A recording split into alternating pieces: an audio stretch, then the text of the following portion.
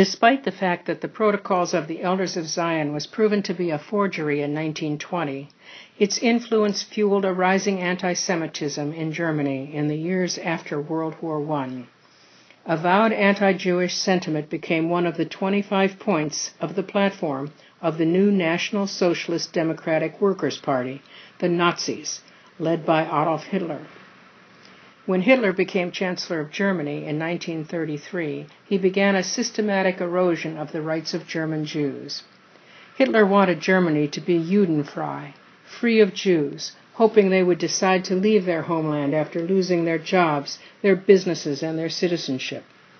Nazi Germany quickly revealed itself to be a criminal state whose citizens were kept in line by the state police, the Gestapo, and the elite force known as the Order of the Death's Head, the SS.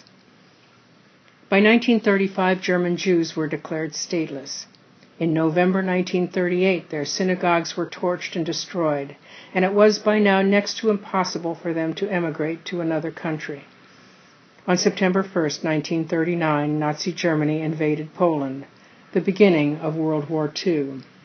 But as the Nazis quickly conquered country after country in Europe, they were challenged by having no policy about what to do with the large populations of ethnic Jews, particularly in Eastern Europe.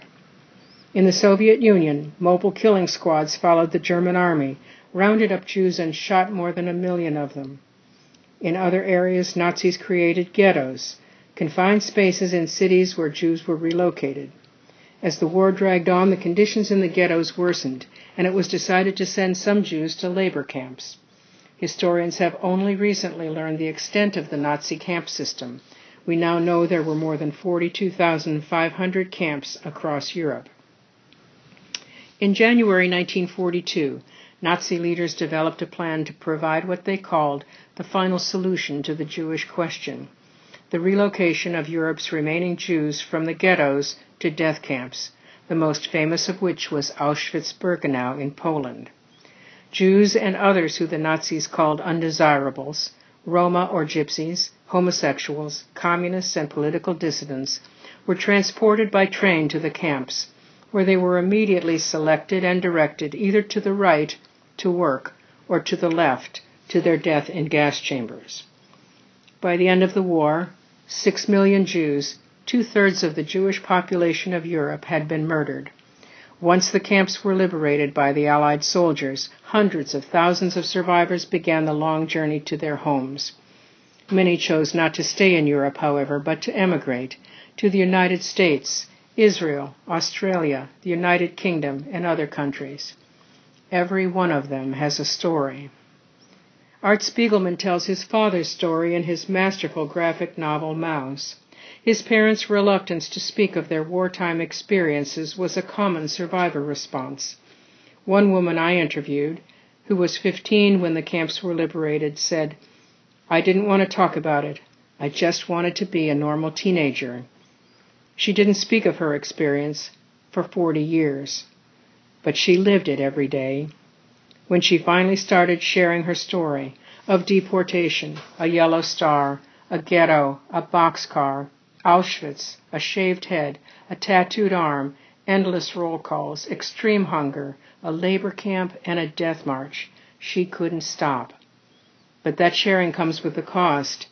Each telling brings on a nightmare and revives the incredible grief and guilt over being the only member of her family to survive. It's difficult to imagine 6 million victims. Students have tried to visualize that number by gathering 6 million paper clips, 6 million grains of rice, or 6 million buttons. But the historians and curators who build memorials and museums would prefer we look instead at the individuals who lost their lives, or nearly did, to the evil of the Holocaust. Which is why when you go to the Holocaust Museum in Washington, D.C., either in person or online, you are given an ID card of an actual victim or survivor. It's also why Art Spiegelman told Vladek's story with cats and mice in his own effort to understand. When asked why he wrote Mouse, he explained it by saying, "I really need to know this. I just need to know it." Survivors today worry that once they're gone, their stories will be forgotten. And they have reason to worry, as even the youngest child survivors are close to 80 by now.